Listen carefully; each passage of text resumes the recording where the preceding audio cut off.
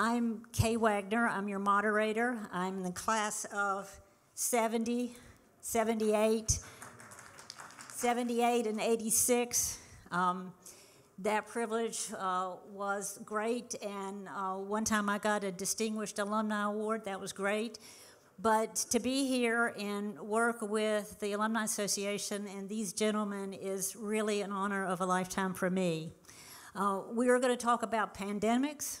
We're going to talk about cancer, two really, really important topics for all of us for many very good reasons.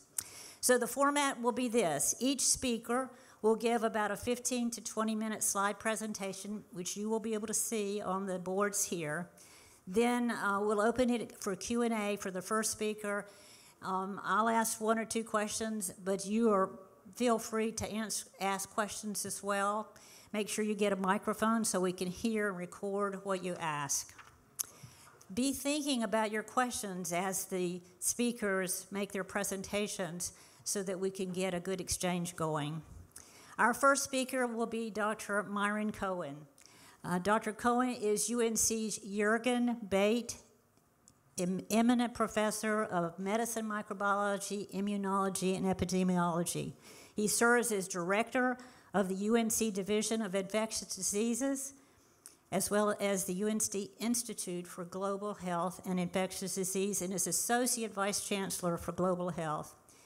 He received his BS from the University of Illinois, also a good school, and his medical degree from Rush, following which he completed training in internal medicine at the University of Michigan and in infectious disease at Yale before coming to UNC in 1980. In 2008, he received the Omax Gardner Award, which many of you will know is the highest honor at the University of North Carolina. And in 2013, he received the Award for Science from the state of North Carolina. With the onset of the COVID-19 pandemic, Dr. Cohen was appointed to the Leadership Committee of the NIH COVID Prevention Network.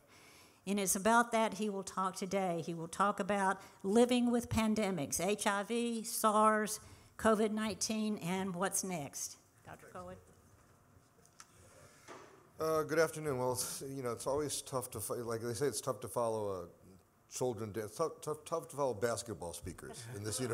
Shelley and I are really not prepared psychologically for this. I guess the other point is, if you're an academic, we've spent the last 2 years, and I think I'm speaking for both of us, on Zoom with lots and lots of Zoom courses. And there's this idea that the species is uncomfortable, that we're not together. Let me tell you, that's probably not true. This is the first time I've worn pants giving a lecture in 2 years. And then I have to look at other members of the species who are bored and doing Wordle and whatever. It's so much easier on Zoom when you think everyone's listening, everyone's happy. So I thank you for letting me talk to you today in person. It's an honor, but it's scary. It's intimidating. I'm going to just divide this into two parts, and it's going to be really quick. And I'll answer questions because I'm pretty sure you'll have questions on the part of the second part. The first thing I'm going to do is just a little bit of bragging. I saw Shelley's slides. I wasn't going to do this, but Shelley runs the Cancer Center for about 100 years, has a lot to brag about, and it's a wonderful cancer center. So I had to throw in a couple of slides about our infectious disease community, and then I'm going to talk about content. I talk pretty fast. I'll slow down when something actually means something. So first let me point out to you that this is one of the great global universities in the world, that we're ranked about 20th in the world as a global university. And a lot of it depends on our work both in cancer and in infectious disease. For my group, we work in Asia, Africa, and Central and South America. We have probably about 1,000 employees outside the United States. And we try and contribute in public health and medicine, make discoveries that we think are important to the species. So this is just a bragging map just showing the places we work on the world. Our flagship site is a country in Africa called Malawi, where we've worked for 30 years. We've also worked in China for more than 30 years, almost 40 years. This is a bragging slide. I know it may not be easy to read, but if you look at the metrics, and the metrics are the bragging part, we have 572 active infectious disease projects. We have about $100 million a year of research funding, which is about 10% of the entire university's research budget. Because of COVID, and I'll explain this later, in 2021, I had the most money in the United States. I personally had the most money in the United States, which was a lot of money in 2021. It's all gone now. We published 440 papers in the last 2 years. We're ranked 1 to 3. We're ranked for coronavirus research as #1 in the country. And we're ranked 1 to 5 to 10 in all other areas of infectious disease. So we have, and this is not about me, this is about the hundreds of people who work in this area. It's a really good university for people interested in infectious disease. Enough about bragging. So infectious diseases, let's go to content. Infectious diseases are scary. People don't want to get infections. All of you have masks with you. That's appropriate under the right conditions. You've been using them and wearing them. We'll talk about that later. They're scary, and they generate a lot of movies. The movie Outbreak, Rene Rousseau's finest film with Dustin Hoffman, where they saved the species. If you remember that movie, the monkey got out. We were all going to die, but we were saved by Dustin Hoffman. Contagion more recently. And those movies, they play on what is not an unreasonable fear of infectious diseases. And this is a very age-old fear, very, very deep in your brain. Now, in a lot of countries, a lot of movies about zombies that started out with an infectious disease. And the one thing I can assure you is there is no zombie coming from any virus. The zombie movies are not true. Infectious diseases are unlike heart disease, and we kind of make fun, like say, well, why be a specialist as an ophthalmologist? There's 2 eyes, or why be a nephrologist? There's 2 kidneys. And infectious diseases are constantly changing. None of you expected to live the last 2 years with COVID, and none of you know what's next, right? This is just a list from 1980 on of infectious diseases that have caused worldwide concern, and we'll deal with coronavirus in more detail in a couple of minutes. So what are the human responses? Our human responses are not always rational. There's a vitamin at the airport, so you're going to buy airborne before you get on a plane, and somehow magically you're going to think that taking this vitamin is going to prevent you from getting something that's going to kill you on the airplane. That's just not possible. And then there's this whole thing, toilet seats. I've been doing infectious diseases for 40 years, and I understand all the plastic and toilet seats going around in circles. First of all, you don't know if it's ever this changing plastic. How do you know it's not the same? Did anybody ever go behind the wall to see, but that's not the same plastic going around? Second, has anyone ever met a person who got an infection in a toilet seat? Never. So we have this kind of irrational behavior that we have to understand because deep in our brains are our fear of infectious diseases. So what do we do when we confront an infectious disease? This is like firemen have to run into the fire. We don't have a choice. You choose this specialty, you have to do your work.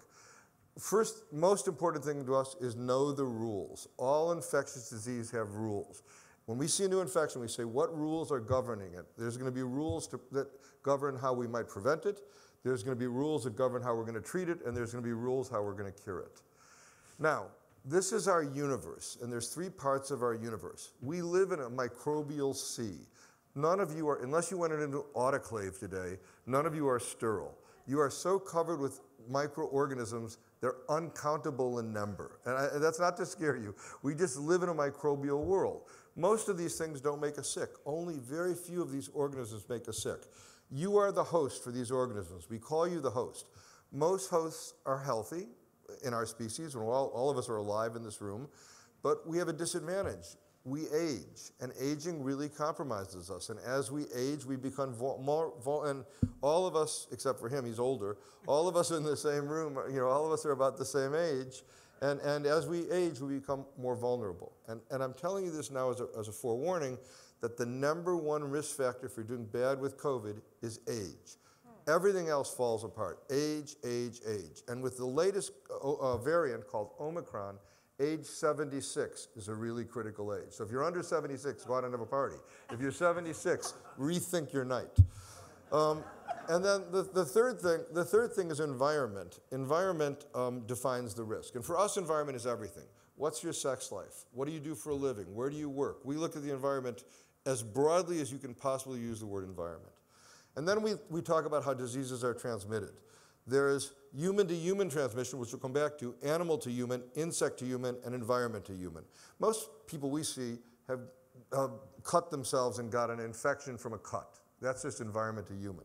Insect to human is malaria, dengue, Zika. Those are big deals, but it's hard to sustain an epidemic with insect to human at the level of human to human transmission.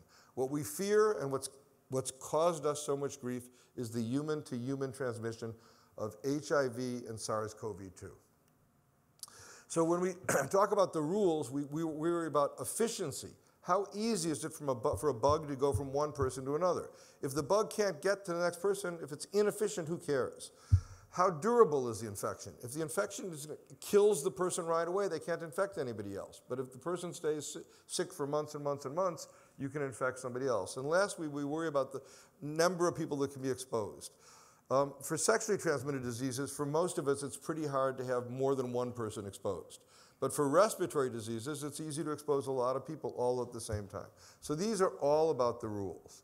HIV, what are the rules for HIV? So most of us in infectious disease have spent a lifetime working on HIV, and I know that's not on the top of your list, but it's killed 36 million people.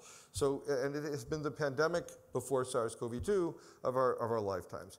And we know how it's transmitted, we know all the rules, we know it remains contagious for life, and that's the problem, because the host can keep infecting other people if we don't recognize the infection. And we know it's a volitional infection. It takes human behavior for the bug to go from one person to another, whereas COVID is not volitional, right? Anybody can give anybody else COVID. So we have volitional diseases and non-volitional diseases. This slide I throw in, this is a bragging slide, Shelley, so let me apologize. In 2000, so in order to prevent, we've been trying to make an HIV vaccine for 40 years. Guess what? We don't have one. So my work was focused more on trying to prevent HIV infection to the next person by treating the infected person. This is called treatment as prevention. And in a series of investigators here, the dean of our School of Public Health, of our School of Pharmacy, Angela Kashuba, has been my partner the whole time on this work. She and I and many others were able to show that when we treat somebody with HIV infection, we render them no longer contagious. This observation, and in truth, it changed all recommendations about HIV worldwide. And in 2011, it was recognized as the Science Breakthrough of the Year. The then editor of Science said this has changed the world. And the most important thing is that this is my most expensive slide, if I can make it. The guy's mouth moves. I don't know if I can show you that. Can't go backwards. But the guy's mouth moves. It took me a year to make the guy's mouth say that. The red doesn't go backwards. Can I go backwards? The red? Well, let's see if we can make his mouth. Sorry, it's just your defective clicker. Okay. All right, it's not my fault. We're going to move on to SARS coronavirus. So here we have coronaviruses. They're common viruses. They cause the common cold. You've all had dozens of coronaviruses, a runny nose, a sneeze, who cared?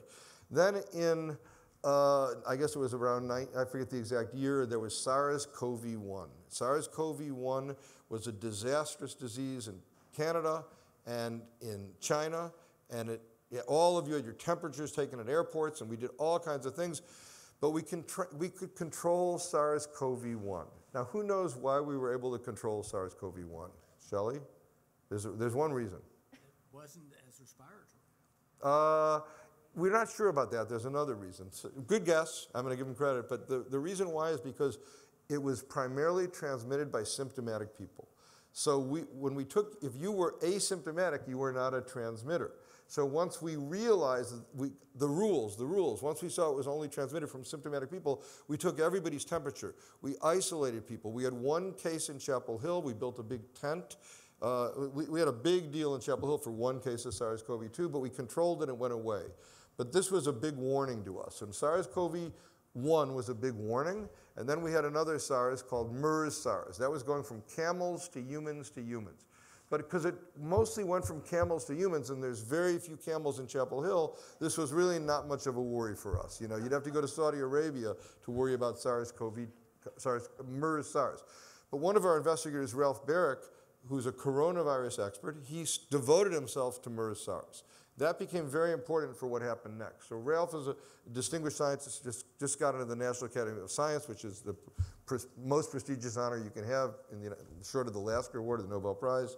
And Ralph was elected to that. And so then we got SARS-CoV-2. So now we have SARS-CoV-2. It's killed 1 million people in the United States. So if you hear on the news it's not a big deal, it's a benign disease, that's not true. A lot of people have died from this disease. Mostly related to age and underlying comorbidities, but especially age. Now, worldwide, the death toll from SARS-CoV-2 is believed to be unbelievably underestimated. So WHO just came out with statements indicating that we've probably halved the number of deaths in many countries. In the United States, there's probably closer to 1.5 million people dead from SARS-CoV-2 than 1 million. Okay, so I've told you how this works. We have a brand new disease. And this is now December of 2019. We have a brand new disease. It's a coronavirus. We're told to understand the rules. This became pretty simple to us. There's a lot of gobbledygook. There's Purell all over the place. You know, there's don't touch the elevator buttons. All of that is senseless. This is a disease that goes from one person's nose to another person's nose. It's very straightforward. It goes from the nose to the nose. Eskimos have a disadvantage, I guess. But the point is that the virus will replicate in your nose after transmission, and you're in a race to eliminate it from your nose with your own host defenses, your own antibodies. If you don't eliminate it from your nose, it keeps growing, falls into your lungs. When it falls into your lungs, you get pneumonia, and you get blood clots, and some people will die. The people who get pneumonia and blood clots are older people. And college students, which we were very afraid of, they tolerate this infection for the most part, no problem. My colleague and I, Larry Corey, in the very beginning of this, were asked to publish an editorial in Science, which we did, pointing out that this is for us, just like HIV, know the rules, and do 3 things. Prevent it, treat it, and get rid of it. Cure, in this case, means long COVID, because about 20% of people, 30% of people who get COVID lose their taste, lose their smell, keep coughing for long periods of time. Masks are really critical. And now we've given up a lot of masking because we're so tired of it, but it doesn't mean they're any less critical. And we've given, I'll come back to that if we want to. I endorse masks completely. Omicron is not so aggressive, so we're tolerating these infections better, and we have more treatments than we had when we had Alpha. But with Alpha, masks became critical. People have been fighting about, this is the great flu epidemic, people were fighting about masks then. So it's not a new idea. The one thing we learned about masks is they completely block influenza, actually. So we had no flu last year. So masks are the best flu vaccine ever developed. All right, so what happened? So then it's a day like any other day, and my colleague Larry Corey and I and 2 other people are called by the NIH and said, and there's HHS, is the federal government's Health and Human Services, the NIH you're all familiar with, and then we're asked to start a whole new program, a COVID prevention program for the United States. So 4 of us then are given the money to develop vaccines and other ways to prevent COVID. And that was, the government spent on COVID $25 billion in the last 2 years, $25 billion. So I'm going to show you in 2 slides the product of $25 billion. Product 1, vaccines. So there are 3 kinds of platforms for vaccines. One platform is like the vaccines you've always taken, called protein vaccines. All of you have had protein vaccines. All the vaccines you've taken, they work. And they have a really big advantage, which I'll get to if we ever have time. The second kind of vaccine that was being developed was called an adenoviral vectored vaccine. It's a virus that gives you the vaccine. The problem with that vaccine is it can cause blood clots. And the FDA just yesterday severely restricted the one adenovirus vaccine in the United States and told people not to take it. So let's forget about that. The third vaccine was magical, called the mRNA vaccines. It is a strategy to allow a protein to be made speedily so that that protein, and to make the vaccine speedily, and those mRNA vaccines, what everybody in this room I'm sure has gotten, either the Moderna vaccine or the Pfizer vaccine. Those are the 2 vaccines in the United States. They work. You've all taken 1 shot, 2 shots, 3 shots, 4 shots. Physicians have all taken 4 shots. I'm looking at my friend. But the good news is they've provided you with some protection. But the protection we're seeing from these is not durable, and you're not done. And I'm forewarning you that we're going to give a whole nother vaccine in the fall. Okay, so the vaccine you received is not enough. We're going to tell you we want to give you another vaccine in the fall, just a forewarning. And that vaccine that we're making now is much more devoted to Omicron than our older vaccines, because Omicron is our current virus. The other thing that we've done that's really important is we've unleashed a thing called a monoclonal antibody, because we can make these really quickly. And so these monoclonal antibodies can be given to people who can't respond to vaccines. They can be given to people as a treatment. They go to your nose immediately. And so what are we doing? We're putting this antibody in your nose so that when the virus shows up, the antibody's already there. Or now you've got COVID. So we'll put that antibody in your nose as quickly as we can to stop and we put it through your veins into your nose. We don't shove it in your nose. We give it IV or an IM injection, and it helps you win the race against COVID. That's what we're doing. We're speeding up your ability to get SARS-CoV-2 out of your nose. So when we look at now, so for prevention, we're going to give a lot of people monoclonal antibodies who can't respond to vaccines. We're going to give everybody else on the planet we can vaccines, and we're going to make better and better vaccines. And we're going to make better mRNA vaccines because we already know some of the problems. That's all going to happen with your tax dollars. With respect to the disease itself, there's asymptomatic. I've already told you asymptomatic transmission is the problem. More than half of the transmissions are from somebody who doesn't know they have SARS-CoV-2 infection. Then there's mild to moderate disease. You're coughing, you're sneezing, you don't feel well. And then there's severe disease. You're in the hospital, you're in the ICU, you're intubated, and you don't survive. What we're trying to do is push everything to the left. We're going to treat you, so we're going to change how we manage respiratory infections. Now you get a cold and you say, okay, I got a cold, I'm going to ignore it. 5 years from now, you're going to get a cold and you're going to go to an urgent care center. They're going to test you and tell you whether, not 5 years from now, 2 years from now. They'll say you have COVID, you have RSV, you have influenza, or you have other. And if you have any of the first three, we're going to treat you. We're going to change how we manage respiratory infections worldwide, and that's already happening. So here's the treatments that are available today. We can use for pre-exposure prophylaxis vaccines or some monoclonal antibodies. We can use, if you're in a household, we can do post-exposure prophylaxis to try and prevent you from getting this from somebody in your household. And if you get SARS-CoV-2, of the list of drugs, 2 survive. 3 survive. One is a drug called Paxlovid, which we gave 80,000 prescriptions last month of this stuff, and its use is growing and growing. Plenty is at the pharmacy right now, so we're giving lots of Paxlovid. It's a 5-day course. We're giving monoclonal antibodies to people who cannot take Paxlovid, a monoclonal antibody called bebtelovimab, and then we're making new drugs. And there's a lot of new drugs, just like in any other, just like antibiotics 30 years ago, we're making a lot of new drugs. This is where we are. So in summary, I apologize, Shelley, if I went a minute too long. It wasn't that long. Humans suffer from infectious diseases, know the rules, and our technologies let us win the battle against microbial pathogens, foes, but it's hard, it's time consuming, and I thank you all for listening to this. Thank you.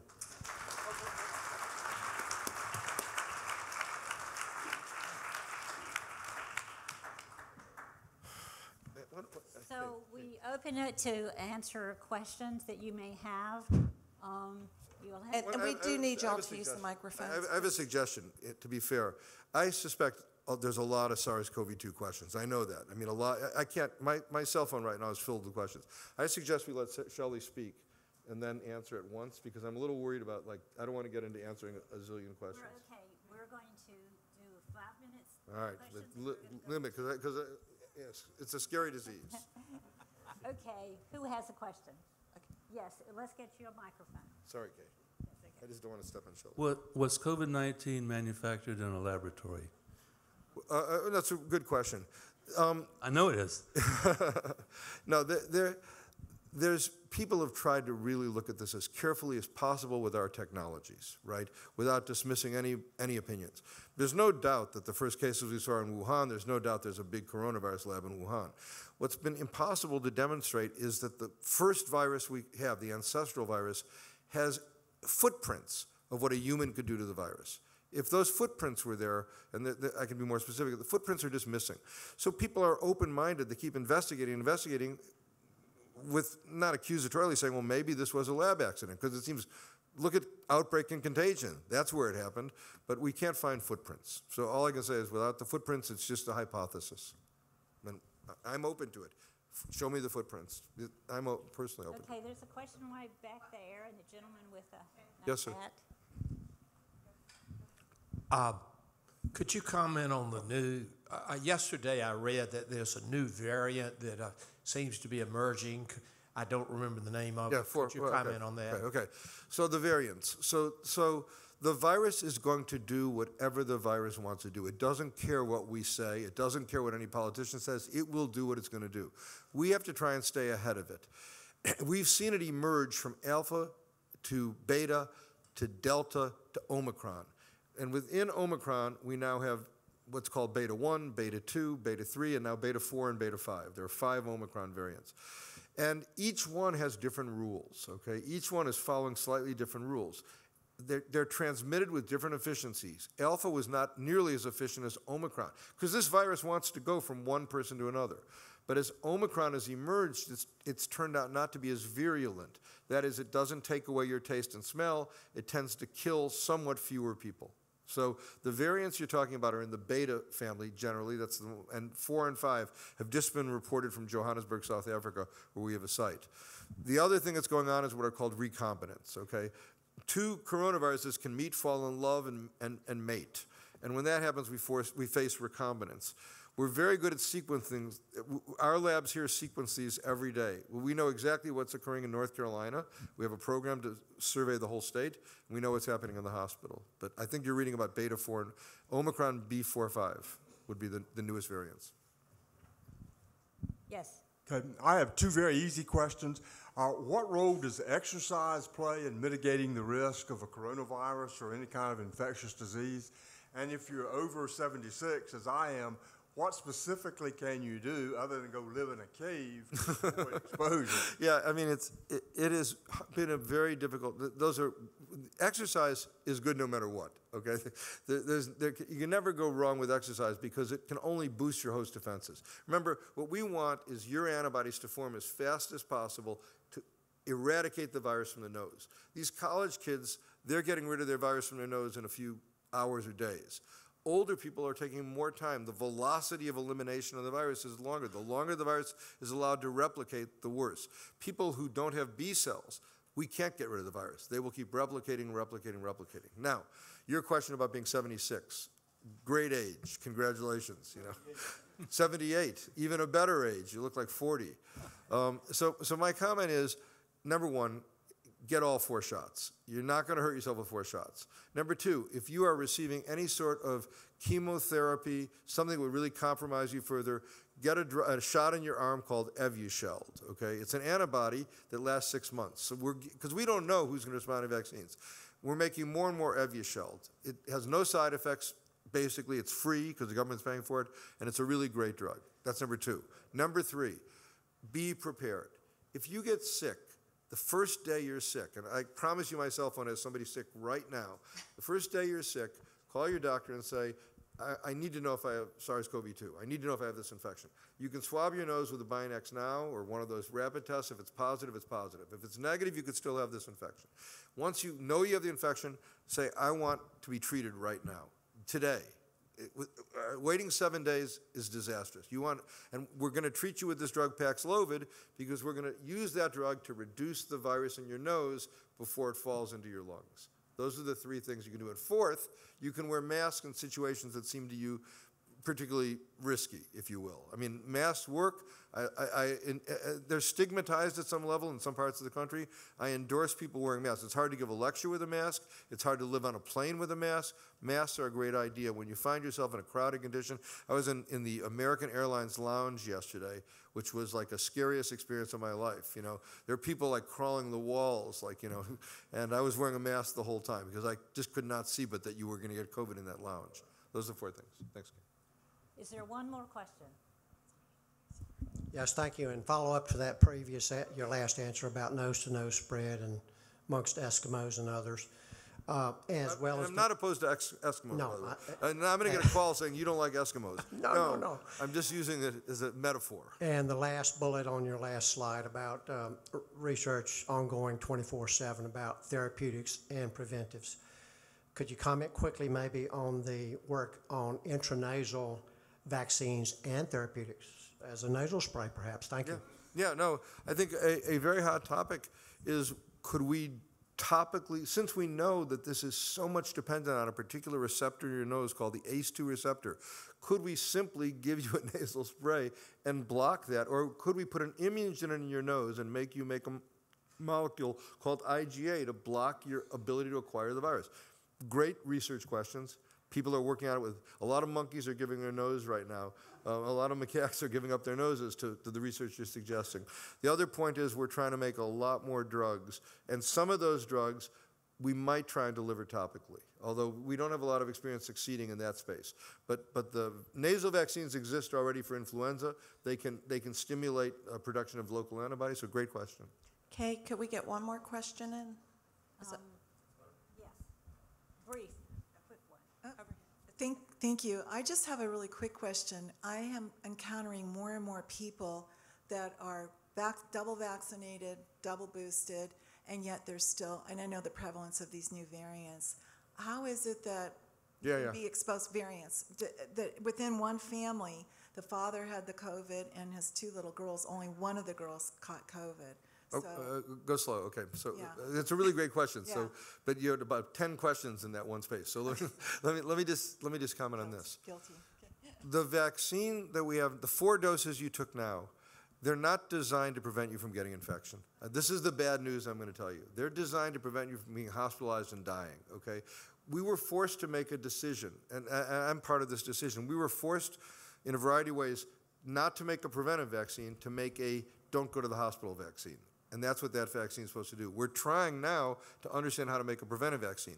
That drug, Evusheld, I talk about, that's to prevent infection. But we don't know how to do that in a vaccine yet. That's the first point.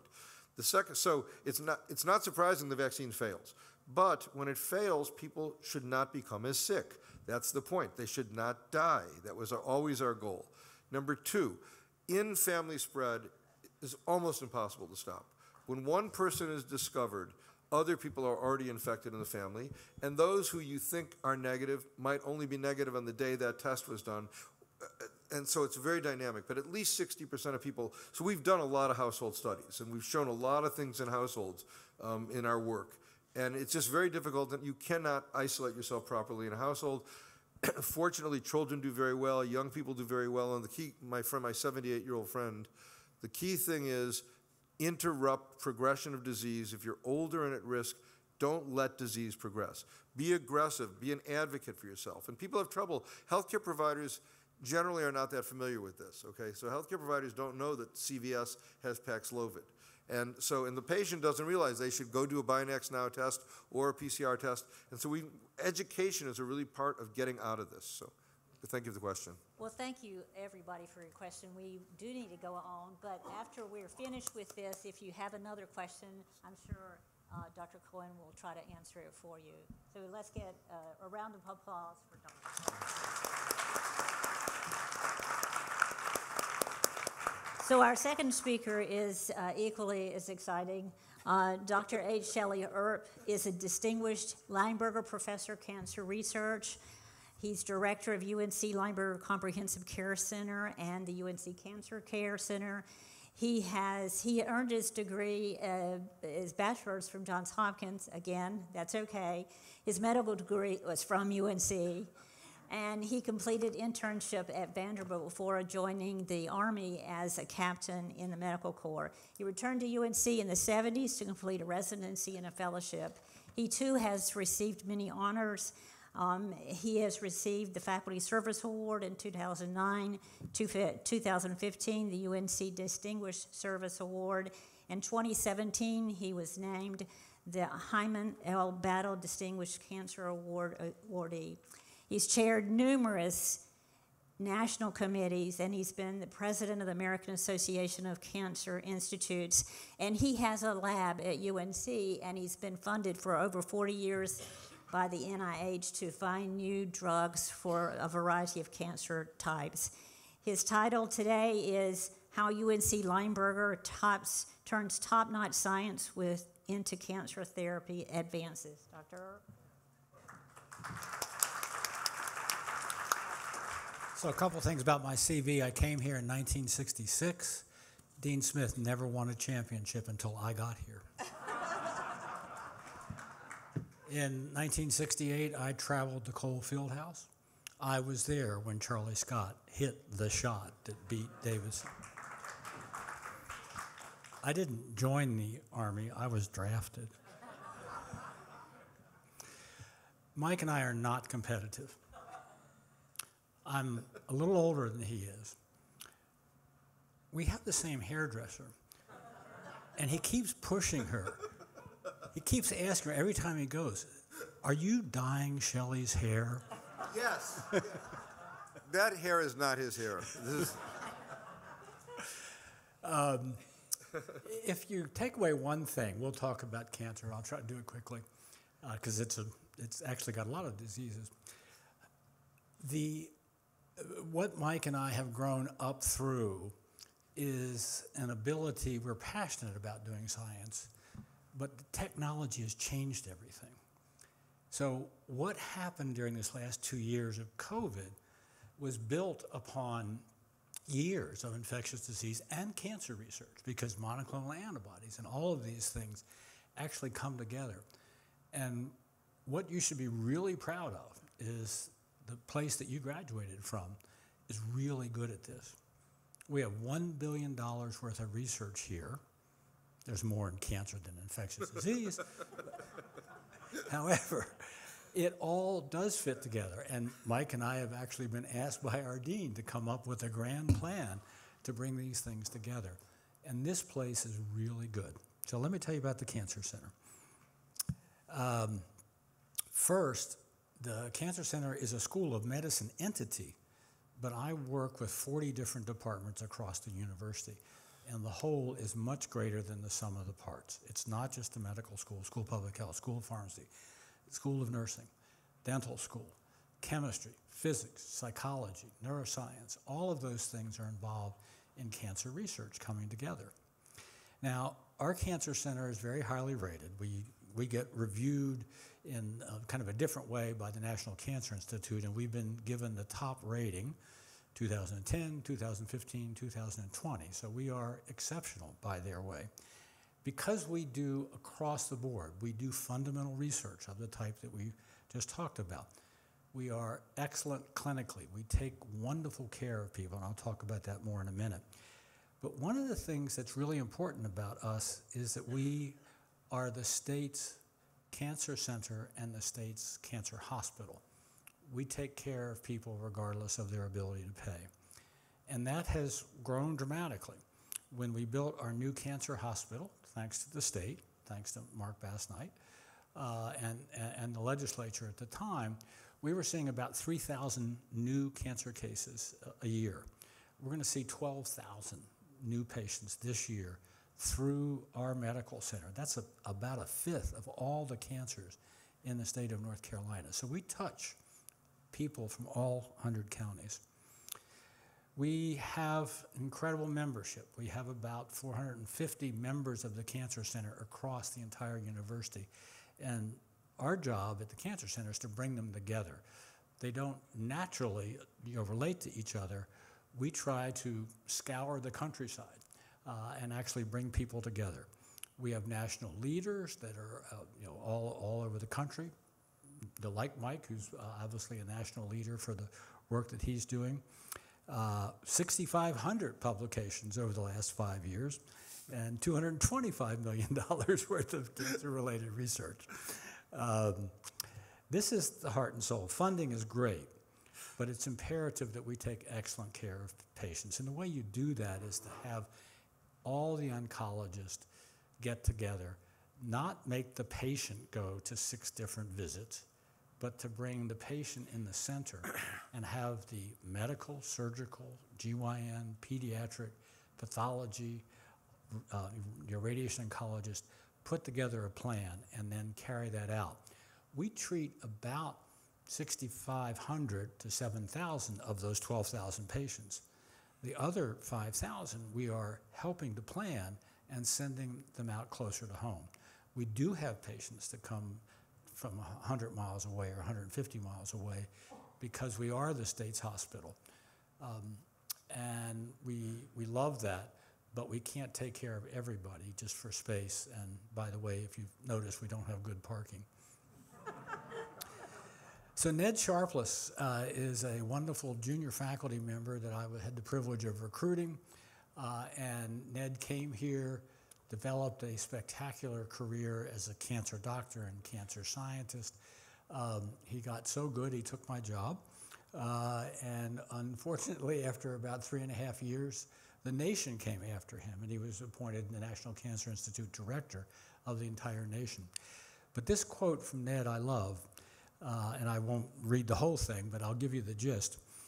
He was a Moorhead Scholar here as an undergraduate. He went to the medical school here, went to Harvard for training, and learned a lot about wonderful science. But when he came back, he made this statement that He loved Harvard. He loved the people that he was with. But being here was different because he could take care of patients at the top level regardless of their ability to pay. This was the state's hospital, and he wanted to make that better.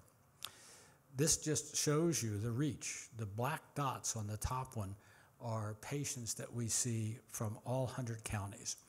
On the right and left below are patients from 85 counties and actually research projects that we have all across the state. So we not only take care of patients, we do clinical trials that involve patients, and we particularly are interested in prevention and early detection across the state, and I'll talk a little bit about that.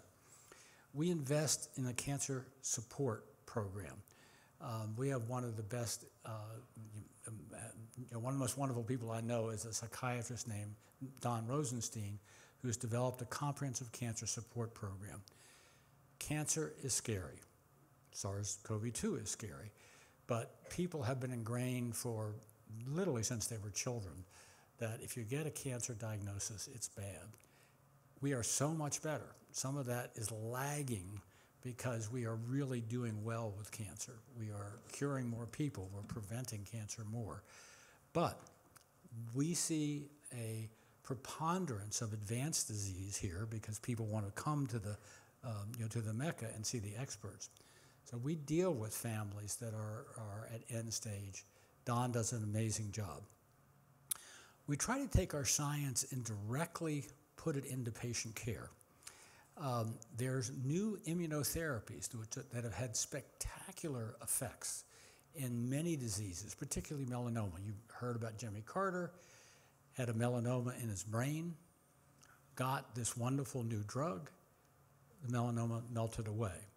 That's kind of science fiction, but it's the kind of thing that's happening when science comes to it. Yet there's a cost. So some of that revving up of your immune system can attack other parts of your body. So we're getting databases to look at that. We are getting cardiologists to look at that. We are investing across the lifespan. We have pediatrics. We have AYA, which is adolescent and young adult programs.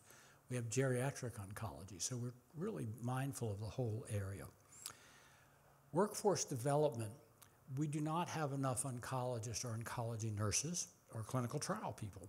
So one of the things that we're trying to do is to train with the Cancer Center program across the state. We're particularly interested in diversity of our workforce, and we've started a biology of cancer course that's involving NC Central and NCA&T, and this year will actually go live across all of the state's HBCUs. So we want to train undergraduates, undergraduate nurses, about cancer, what it means, and how they could help in a career.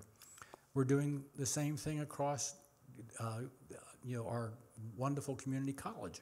We have a course that's training the faculty at community colleges, again, with the idea that cancer and healthcare are a big part of the economy, and the community colleges, we want those matriculants to be exposed and to be able to understand what cancer is about, not to be afraid of it, but to think about a career in that.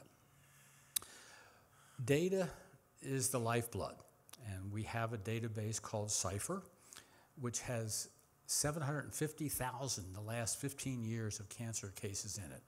They're all linked to all kinds of claims data, Medicare, Medicaid, state employees, and Blue Cross Blue Shield. So we can look at an individual case in northeastern North Carolina for a patient that gets colon cancer, and we can see if they got a colonoscopy in the 2 or 3 years before. And the answer to that is not so much in that area. So that kind of data, collecting data from every cancer case, is helping us do what we call implementation science, okay? We've analyzed that. What can we do about that? We have research projects in northeastern NC that are trying to increase the rate of screening for colon cancer, and we're about to start a funded project for increase in lung cancer screening. So these are the ways that we look at that. Here's the data. The data tells you, not surprisingly, that lung cancer, breast cancer, prostate, colon, and pancreas are the biggest killers in our state. But what is important to us is that we have real disparities. We have disparities that are black-white differences. Blacks in the state don't do as well in certain diseases.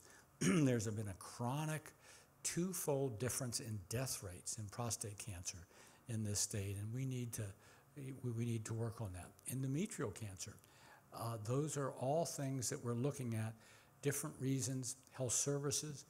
Are there environmental issues in certain parts of the state? There's a rural-urban divide. If you go back 15, 20 years ago, you actually did better if you were from a rural area than an urban area. It's now reversed. So we need to get health services out to our rural areas.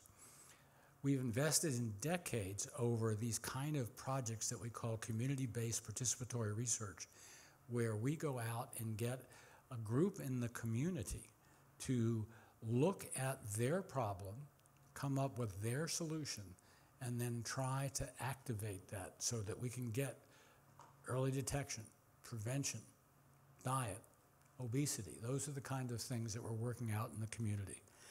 I have a couple of examples that I call cool science.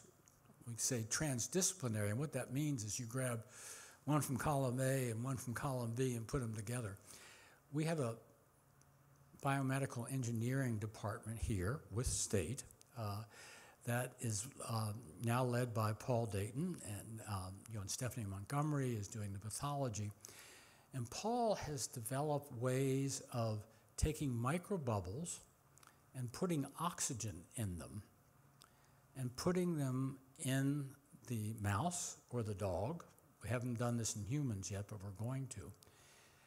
If your tumor is starved for oxygen, which most tumors are because they're dense, it doesn't respond very well to radiation therapy. So what Paul is doing is putting oxygen in these microbubbles, taking an ultrasound, absolutely non-toxic, putting it over your pancreas and bursting those bubbles so the oxygen level goes up, and then you can respond to radiation therapy. So again, engineering, clinical care, early detection. We are all into data science. Here's a wonderful program where a couple of our faculty in computer science we're putting Alexas in the home of people that have been operated on for bladder cancer. Bladder cancer is a disease mostly of the elderly. These are big operations. We send people home from the hospital, sometimes I think before they're ready to go, and we tell their family to be their nurse. What we're doing now is putting an Alexa in there that's feeding through a natural language processing and spitting out to our doctors and nurses, there's something going on here that we need to look at. So again, computer science all the way to care and beyond. The physics and chemistry department are helping us develop new machines that are able to give x-rays in a very different way that we think are going to be successful. And radiochemists who are tagging radioactive metals on things that we can use to treat chemistry. So again, it's going across the spectrum. The key to really curing advanced cancer, we can do radiation oncology, we can do radionuclides, and we could get rid of 95 to 98% of the tumor cells. The final common pathway has to be the immune system. The human immune system, you educate your immune system when you're a baby not to attack yourself. That makes sense. If your immune system goes awry, you get autoimmune diseases like rheumatoid arthritis or colitis or things like that. Well, that's great for keeping us healthy. It's bad inside your tumor because your tumor is a little bit like self. Your immune system's coming in. There's an interplay which suppresses your immune system so it can't come in. What we are learning now is that we can rectify that with new drugs, with new ways of looking at it. And one of my favorites is something that we're doing called CAR T therapy, and I'm going to end with this, I think. We are taking patients who have been treated with 6 to 7 regimens. They have nothing left. We take them, and we can take about 100 mLs of blood and isolate certain cells that are kind of stem cells for your T cell. And then we take them out about a mile outside of town where we built a clean room manufacturing. And we can take those cells and grow them up to about 100 million T cells, the patient's T cells. And then we take a virus that's got a gene in it. Now this is a good use of a virus. And that gene, we transfect the person's T cells and give them a gene that recognizes their cancer. Because T cells are the killers. They can get rid of some things. Then we grow them up again to 10 billion of those T cells. All of this takes about 3 weeks. We go back. It's very undramatic. We take kind of a 10 cc syringe and give 1 billion T cells back to the patient. And literally within hours, those T cells start destroying the cancer. It is science fiction. It is remarkable. And we have trials that are working in hematologic malignancies, but we have the world's first, not the world's first, but the world's only open ovarian cancer trial of a CAR T now. We will open glioblastoma, pancreatic cancer in the next year, and triple-negative breast cancer. This place has come together with remarkable investment, remarkable science. We all work together. The patients that we take care of cancer get infectious diseases. We work together as a team. It's an exciting time to be involved in this. Happy to answer any questions.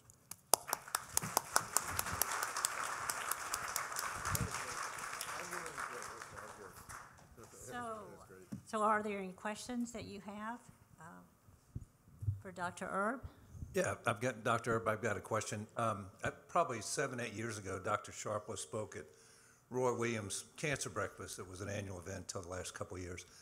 And he talked about the pharmacogenetic test that the patients, they would give the patients, they take the swab, take that from the patients, find out what drugs their enzymes in their liver would and would not be effective against.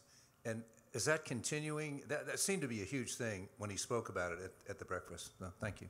Yeah, there are 2 aspects to that. One, that swab will determine the germ line, in other words, what the host brings to this.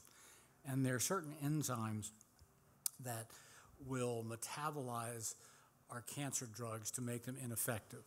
So you don't want to give those drugs to people. So that's a test that's kind of now in practice. The other thing that's maybe even more important is sequencing your tumor. So now we take a piece of your tumor and we do, there are various levels, but we generally sequence about 600 of your 18,000 genes, which are known to drive cancer. And we get a readout of what your cancer is missing or what your cancer has too much of. And that can help us determine which drugs. So we have a molecular tumor board that meets every week that helps doctors analyze this data. But that's called precision medicine. It's still growing, and we are actually sequencing more and more, and we're now learning that some of that sequence can tell us if you're going to respond to immunotherapy. So it started off with, if you have this mutation, you should get this drug. Now you can look and say, well, you have a lot of mutations. Maybe you're going to respond to immunotherapy. So it's very much a part of what we do every day. Another question. I'm curious, have you had any success in cancers other than blood cancers for CAR T cell technology? That's been the tougher nut to crack. That's why we're all over it. There have not been home runs in what we call solid tumors. Solid tumors I talked about them being dense and hypoxic and kind of a gamish that's hard to get T cells into. So we are literally opening new trials, first in human trials that have never been tried for anybody, to see first if we find this piece that will target the cancer and not hit the rest of your body, okay? We have a really wonderful thing that we actually put 2 genes into this because we don't know when you go first into a human whether we're going to do more harm than good. The second gene we put in is called a suicide gene, and we've already used it now in 4 patients. You put this in, the tumor is getting destroyed, but something else bad is happening.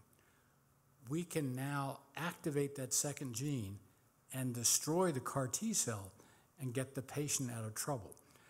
That's really important when we're going into these diseases that have never been treated. Sort of a safety switch type of thing, is that what you're saying? Yes. I'm just curious. Can't hear you. Okay. That's a very interesting idea that you just expressed. In the solid tumor in which you inject the CAR T cell tech, are you telling me you are having some luck with solid tumor trials, I guess, or whatever? We're doing great in certain solid tumors in mice, and we're taking that knowledge and moving it into humans now. We do not have, and they've almost been, we're not the only places doing this. We are just about to, program's been so successful that we're tripling it in size. We had a 6,000 square foot clean room facility. We'll be opening an 18,000 foot clean room facility. It's the biggest in the Southeast in an academic center and one of the biggest. We're going to be one of the 3 or 4 places in the world, but we're not there yet for solid tumors. We're doing extremely well with certain types of lymphomas and leukemias. So I have one general question. You mentioned early that years ago we were all thinking and scared about getting cancer. It seems like we have more and more ways to detect many types of cancer early, but now the fear has moved to what about the second recurrence, metastases? So does Lineberger or anyone think about metastases in a specific way so that we can earlier diagnose the effectiveness of the treatments, or even think about different treatments for metastatic disease? So one of the things that we are doing, along with many, many other people, is when you have a tumor, the tumor cells break up. I mean, they die all the time. Actually, normal cells die all the time. And they release circulating DNA in small amounts. We're trying to look at circulating DNA for mutations. There's a gene called RAS, which is mutated in a certain way in 95% of pancreatic cancers, okay? Pancreatic cancers are one of the hardest to treat, very hard to detect early. So we're trying to perfect a blood test where we can look for circulating DNA that may be able to screen. That's going to be a hard thing because you're screening 1 million people and trying to you pick the needle out of the haystack. But once you have the tumor and we've already sequenced it, we know the mutational profile. So then it's easy to, not easy, but it's technically feasible to sample and look for early recurrence. And early recurrence, of course, is going to be easier to treat than multiple. But when people have widespread metastasis, there's only one answer, and that's the immune system. And so that's what we're working on. So that when we talk about the success of the CAR T program, all of those people have widespread cancer, and we've had successes. We need more successes. The T cell can move all around the body. It can go into the bone. It can go into the pancreas. It can go into the ovaries or other places. And so one of the reasons we're so excited about that kind of cell therapy is the therapy's mobile. Yeah, I'd like to ask a question that would combine I'm sorry, both. this gentleman's been waiting. Who's standing? Oh, I'm sorry, that was you. I'm sorry. Yeah, just a question to combine both of your wisdom. We know vaccines work. We can eradicate cervical cancer. We get our vaccination rates up to 80%. And of course, the whole COVID thing, as a physician who's practiced 40 years, it's driving me nuts. The barriers we have to getting vaccinations. What are you guys doing for this, and what do you think the future is going to be if people aren't going to take vaccines? My wife, who's with me today, is Joanne Earp, and she's the retired chair of health behavior. And she has always said that this stuff that we do in basic science isn't going to work unless we can change behavior. So we have people working on that. We actually have a group that just got a very big grant from NCI about HPV vaccination for young girls, which is the uptake. This is a vaccine that can prevent not only young girls and as they age from getting cervical cancer, but anal cancer and head and neck cancer in boys and girls. So what's the message to get that out? And it's really behavior. Unfortunately, it's gotten politicized. So we're going to have to figure that out too.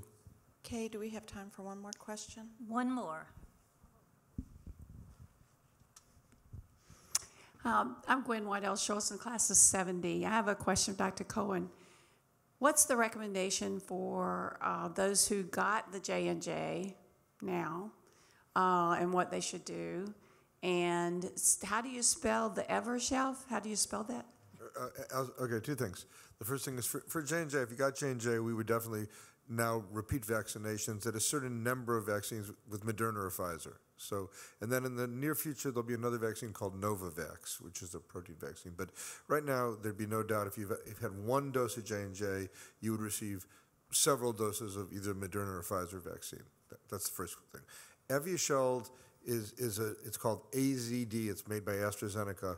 It's a combination of monoclonal antibodies together as a cocktail, given 2 shots, 1 in each arm, and we will have other drugs. This is the first of these drugs. Okay, so I'm talking about Evusheld today, Evusheld, but there's going to be others in another couple of months. Others will surface. This has been in short supply. I was talking to my friend Dr. Earp about this before. The short supply has led the oncologist to restrict it more to people who have very clear deficiencies in their B cells, okay? But the problem we have is when we look across the population that gets vaccinated, we don't know who had a good vaccine take and who did not. And when my friend was saying, well, somebody in the family got COVID even in spite of the vaccines, it could be because they didn't have a good take. And as you get older with underlying diseases, your take may not be as good. So in the future, we'll figure all this out better. We're building an airplane while we're flying it. I mean, he's had a lifetime to work on cancer. We've had 20 months to work on COVID. So I think we're doing pretty good, actually. Thanks. Well, I think we all appreciate these gentlemen's time, and let's give them a big round of applause.